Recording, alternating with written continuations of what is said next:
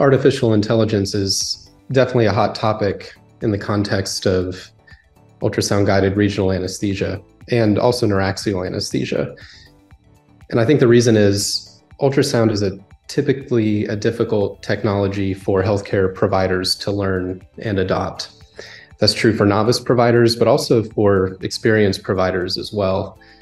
Artificial intelligence is so exciting because it can basically be a sidekick to the healthcare provider and reduce the learning curve necessary to adopt ultrasound for these regional and neuraxial anesthesia procedures.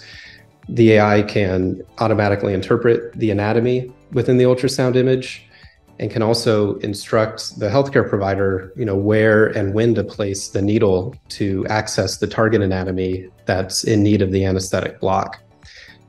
And so this has big implications for patients as well.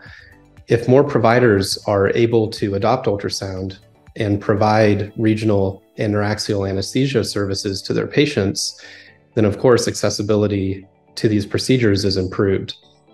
And there's a large body of literature in support of using regional and neuraxial anesthesia instead of alternatives like general anesthesia, or in the context of pain management, systemic opioids.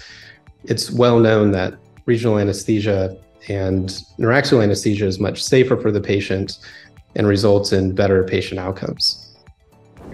I would also say that this is the mission that has been driving RIVANNA Medical for the last decade, is to develop easy-to-use ultrasound solutions that employ artificial intelligence to reduce the learning curve to help providers adopt ultrasound for these regional and neuraxial procedures.